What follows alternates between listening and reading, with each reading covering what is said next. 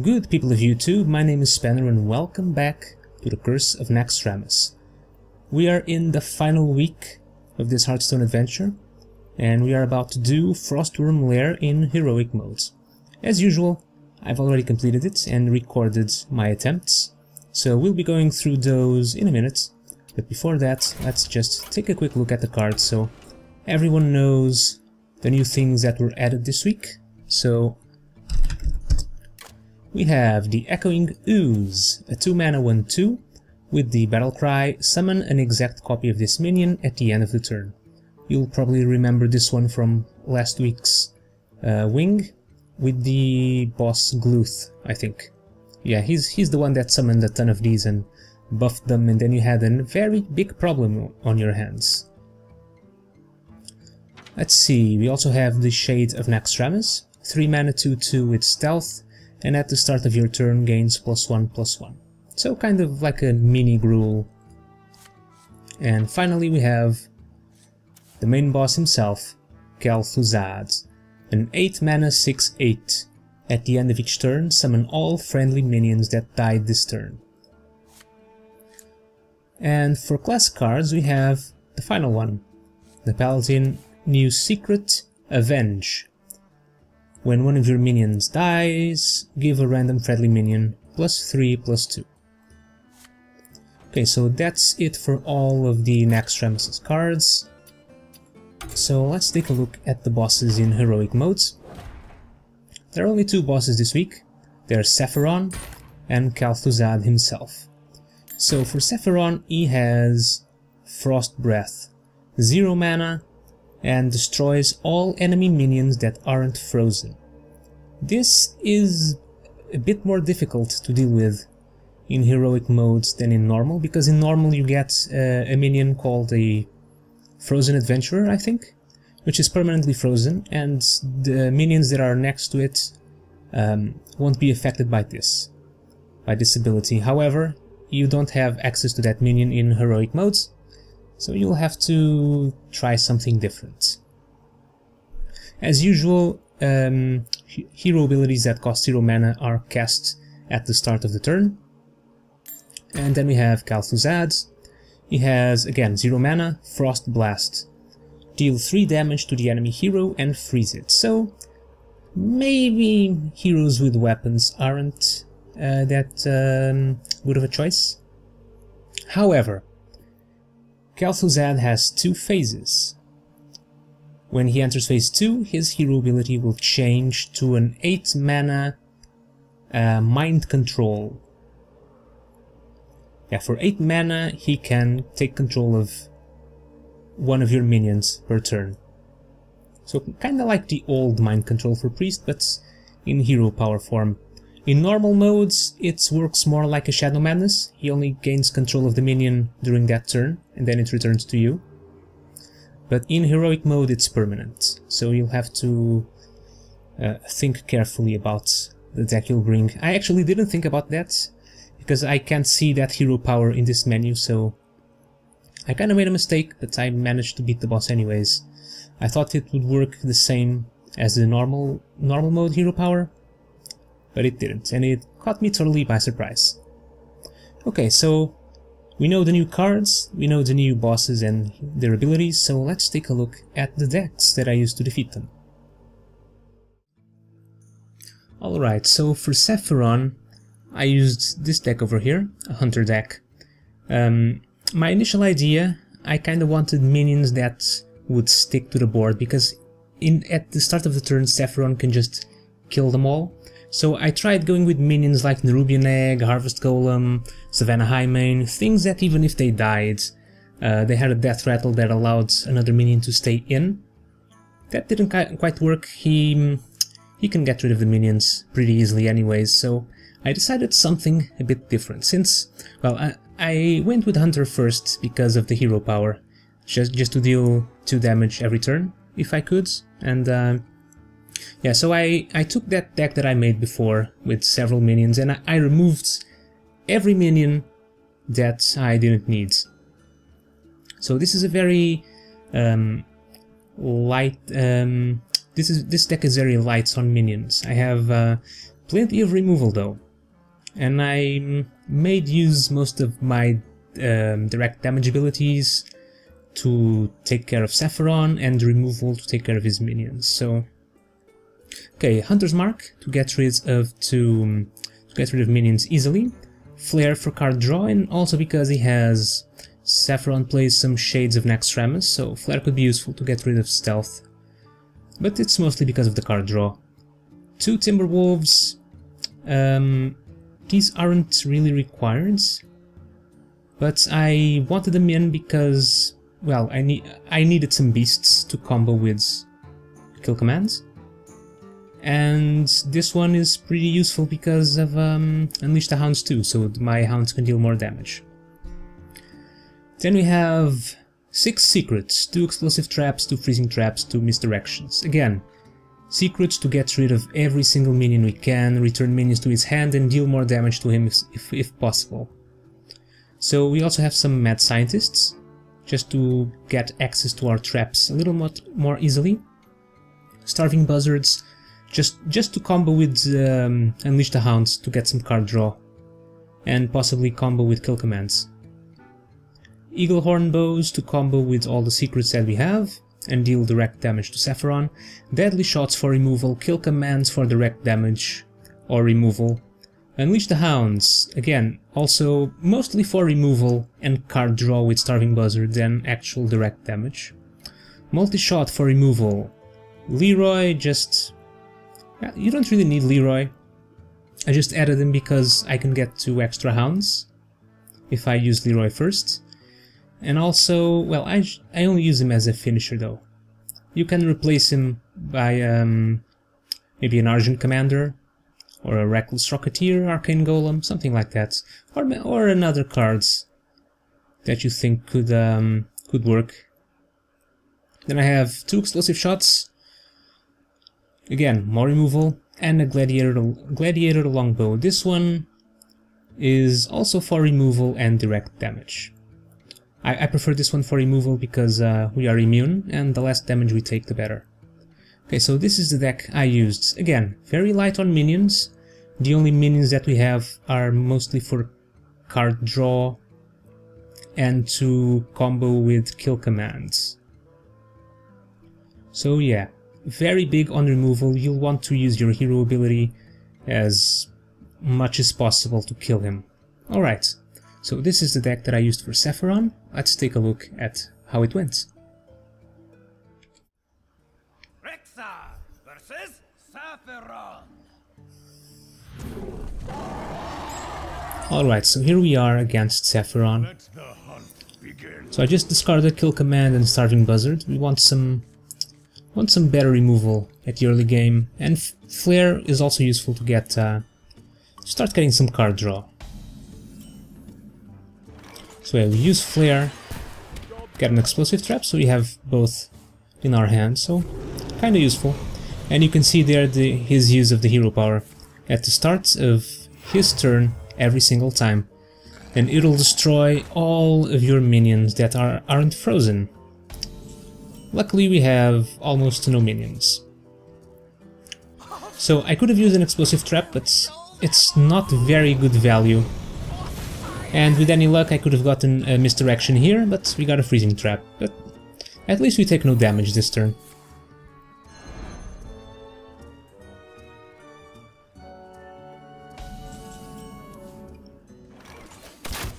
Okay, and here's the starts of the hero power abuse.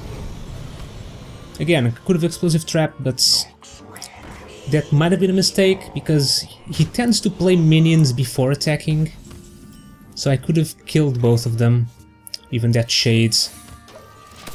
So now I'll only kill the Fairy Dragon and not the Shades, which is unfortunate, but it's only 3 damage so far. Luckily he plays another Fairy Dragon to provide me some more value.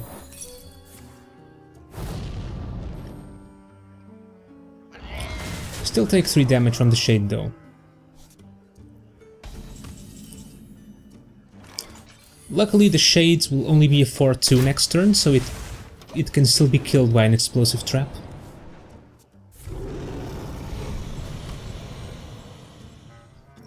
He also has those guys. Those guys are very, very hard to remove.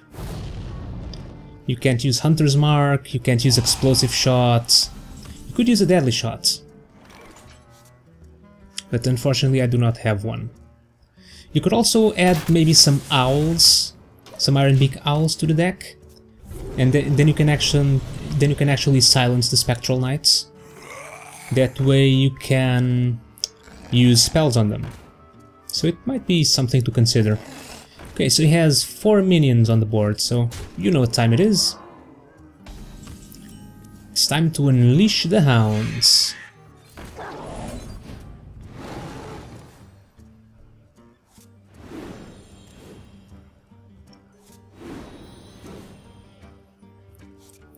Okay, so to get rid of all of them, we have to use the Timberwolf.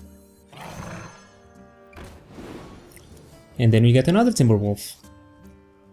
So we'll be able to remove quite a lot of minions. It still feels very inefficient though. Because I still need to use 2 to get rid of the Spectral Knight.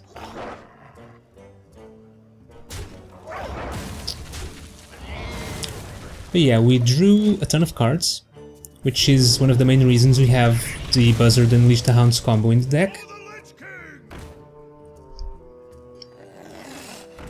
And we also removed a ton of minions from the board. And now he's playing an army of Mana Worms and another Spectral Knight, so again, hard to remove. So I use the Unleash the Hounds first, so as not to kill too many minions, and therefore reducing the number of hounds. So here I hit the Spectral Knight with 1 hound and kill the Mana Worm. I hit the Spectral Knight with 1, because then next turn I could use Gladiator's Bow on it. If I have to. But since he played 2 other minions, I decided to use an Explosive Shot on the Drake instead. Killing the Shade too. And I play Misdirection, that way we don't take damage this turn. Which is the main reason we added so many traps. Not to take any damage. He also has that card, Pure Cold, deal 8 damage to the enemy hero and freeze it.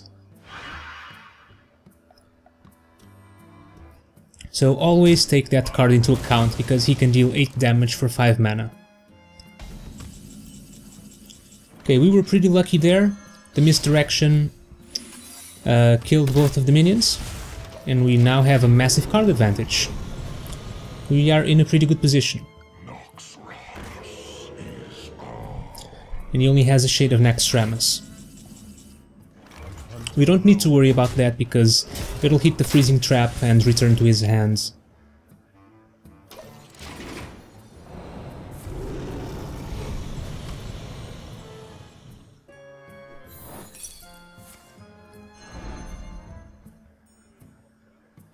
And as you can see, I'm saving as many cards as I can to deal with threats.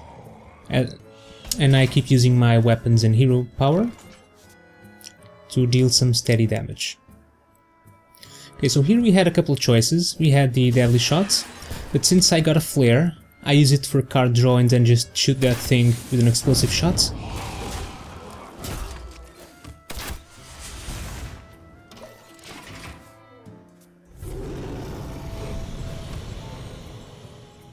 Join me. If I can, I would rather save the kill commands to deal direct damage than to use on minions, and the Deadly Shots I'd rather use for minions like this one, for example, that have more than 5 health, that are out of range of both Gladiator's Longbow and Explosive Shots.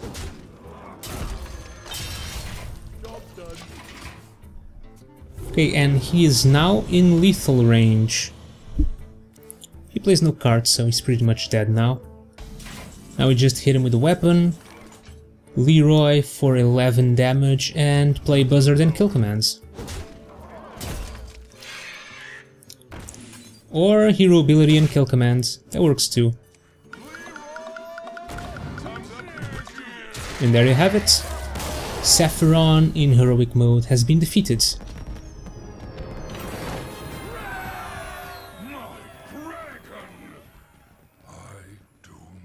Alright, so it's time for the main event. Let's look at the deck I used for Kel'Thuzad. Alright, for Kel'Thuzad I went with a Paladin deck. And I kind of forgot about the second phase, about his hero power, because it's a bit different from normal modes. In normal mode, he just, for 8 mana, he can take control of one of your minions during that turn. But in heroic mode, he takes control of them permanently, again for 8 mana. So yeah, I kind of forgot about that. Luckily, I managed to beat him with this. So let's go through the cards. I went with the Blessing of Wisdom, just for some extra card draw, if I needed it. Humility, to get rid of his big threats, to neutralize them. Elven Archer, because it combos pretty well with Equality. Zombie Chow, I wanted these for the early game, just to deal with his early threats, while the 5 health to the enemy hero is not a problem. Equality for board removal, pretty good. Holy Light, because we'll need healing, we'll need a ton of healing during the first phase, where he constantly deals 3 damage every turn to us. Knife Jugglers to get some early game going on, and Knife Jugglers are pretty good. Their ability is pretty decent for this. Wild Pyromancers, again, they combo pretty well with Equality to do a massive board clear. Acolyte of Pain for some card draw. Eldar Peacekeepers to neutralize big minions. Earthen Ring Farseers, again, extra healing. True Silver Champions, I added these for the second phase, because we can't use them first phase, because we're constantly frozen. But for the second phase, they are pretty useful. Consecration, board removal, combos with Equality, enough said about that. Hammer of Wrath for removal and card draw. Lothab, he has a couple of spells. He has some Blizzards, Frostbolt, Twisting Nether. Yeah, he runs Twisting Nether. So don't overcommit against him, otherwise you'll be very sad once he uses that. Got some Sludge Belchers for some taunts, pretty useful. Stampeding Kodo, because it combos very nicely with Eldar Peacekeepers and Humilities. 2 Guardians of Kings for healing, Lay on Hands for card draw and healing, and Tyrian Fordring, because even if he dies, the weapon is pretty useful. But again, you might not want to use this many powerful minions in the late game, because he can take control of them. And yeah, I didn't realize that he would take control of them permanently. But still, this worked for me, so it might work for you. Alright, this is the deck I used for Kel'Thuzad, so let's take a look at the fight itself. And here we are. The final boss of heroic mode, Kel'Thuzad. I will fight with honor.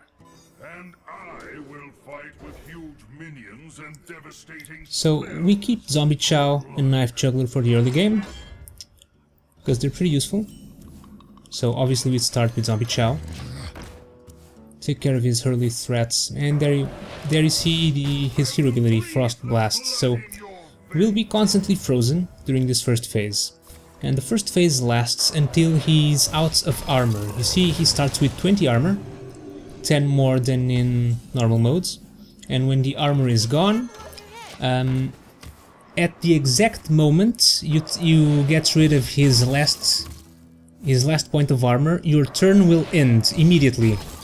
It doesn't matter if you still can play cards, your turn will end, and it will pass to Kel'Thuzad. And phase 2 begins that way. Okay, got a couple of Knife Jugglers in play, so we can start chipping away at that armor. Unfortunately, they don't knife the Shade of Naxxramas, but it doesn't concern me that much. Even at 3-3, it can still be killed by a Knife Juggler. He also plays a couple of those, Dark Cultists, so be very careful about the Death Rattle. You don't want to buff a minion one of his minions unnecessarily. So here I decide to Peacekeeper the Shades and kill it with the Knife Juggler. That way I don't lose any minions yet. And again, unfortunately, the knives aren't enough to get rid of the Dark Cultist. Okay, so we're very low on health now, so we need to take care of that armor before we take any more damage. So he played a Sludge Belcher. I could have played a minion, but I don't want to risk a knife hitting the Dark Cultist. Otherwise the Sludge Belcher will be a 3/8. So I just take care of him the good old-fashioned way.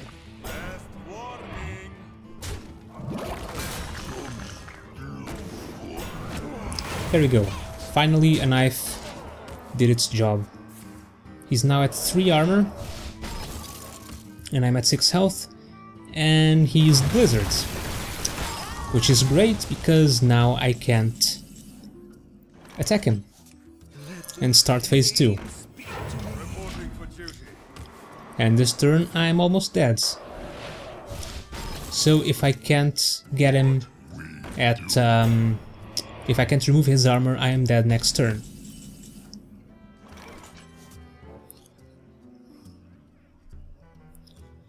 And the Abomination doesn't help too, so here I was considering Blessing of Kings the Sludge Belcher, but I use it on the Acolyte instead because, as I'm going to play it, the Acolyte will live. So we get rid of the Abomination, take 2 damage, and now the Acolyte will deal the extra damage to Kel'Thuzad, and will draw a card. So I remember to use my hero ability before attacking, and you see here is his new ability, and when phase 2 begins he summons those 2 minions over there, which are 5/5 with taunt, 2 of them in heroic mode. In normal mode they're just a 3/3, so I just want to get rid of all of them. So it's equality and consecration time. One of the reasons I picked Paladin for this, so I can get rid of all the minions that appear during phase 2. We also drew into a Holy Light, which is pretty great because I have 1 health. And that's not very healthy, not against Kel'Thuzad. So he has a couple more nasty minions. He has one of those Skeletal Smiths that will destroy your weapon when they die, so 8 damage I'm not looking forward to, so I just get rid of them.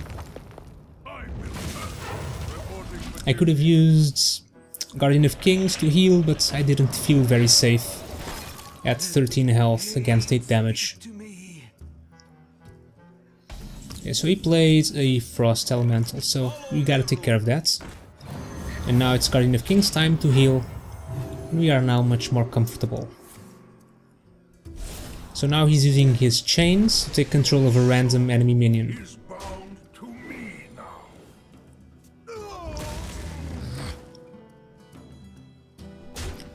So this is where I noticed that my Eldar Peacekeeper did not return to me. And I was a bit sad. Sad and confused. Luckily, it's a random ability, so he can't target any of your minions. So you have that in your favor at least. I don't think I mentioned this during the while I was explaining the hero abilities of heroic mode, but yeah, it's random. It can target a specific minion. So here I just go for full-on healing.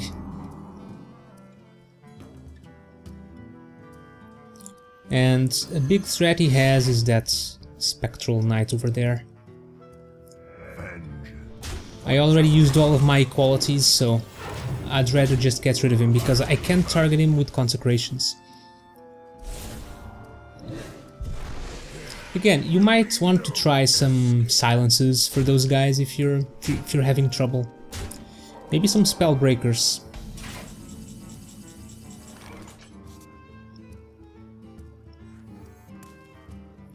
So here I believe I was considering getting him to overdraw maybe, but he had a lot more cards in his deck than I did, so I didn't think it was worth it.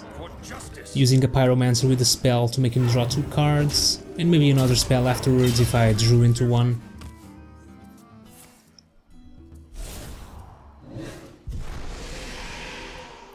Yeah, it's random, so yeah. You gotta take advantage of that by playing a lot of minions.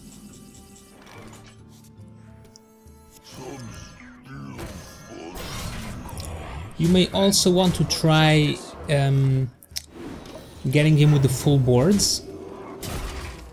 A full board of useless minions, like you use Humilities and Eldors and just neutralize all of his minions. That could have worked maybe, if I didn't place that taunt. Then he'd just have a board full of uselessness.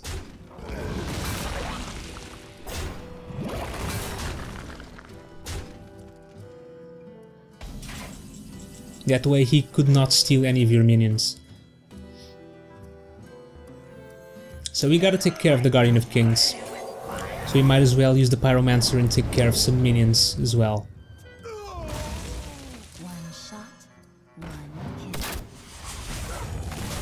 And here I just decide to go for it.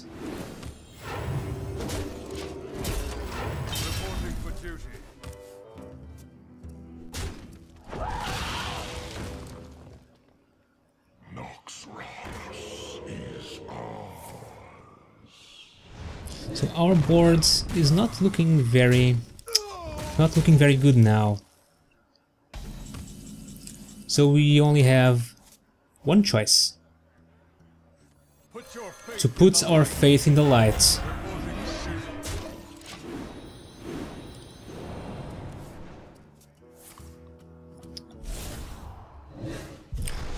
And I believe it was at this moment that I realized that his power was random. I thought it was just bad AI, but no AI could have been this bad. So yeah, he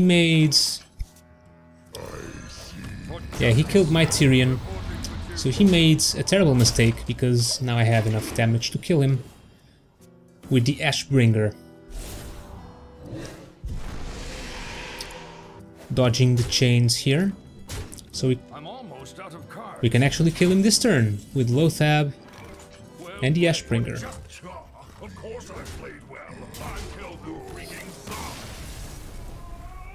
And there you go, the final boss of Naxxramas in heroic mode defeated. And here's our rewards. A new card back. The Fall of Naxxramas.